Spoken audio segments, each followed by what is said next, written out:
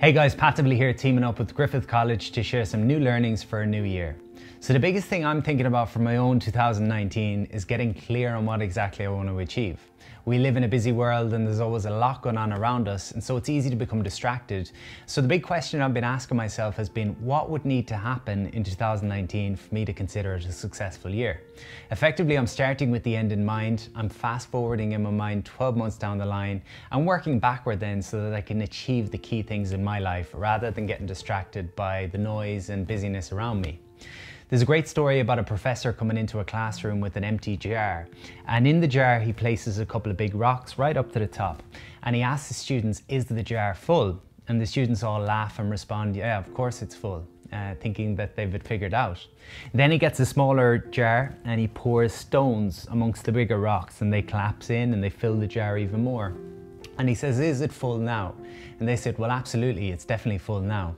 Finally, he gets some sand and he pours the sand, and again, the sand grains fall amongst the rocks and the stones, and they all laugh, and now it's full. But what he says this represents is that the big rocks are the most important things in our lives. They're the meaningful things that move us forward, that are fulfilling to us, that add purpose and meaning to our life. The smaller stones are the things that maybe we have to do day to day. It could be commuting to work, it could be doing your laundry, cooking food, whatever it is.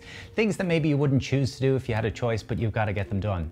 And finally, the sand grains represent the busyness and the distraction that comes from maybe social media or excessive watching of television or just different things that maybe don't move us forward.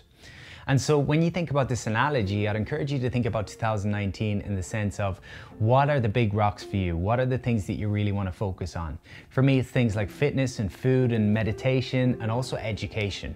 So colleges like Griffith College allow the opportunity to study either part-time or full-time, and it allows us the opportunity to upskill within our current work or also pivot into a different area of work by getting that qualification on the side at a time that suits us. So I wish you the best in 2019. Think about what those big rocks are for you and keep moving forward.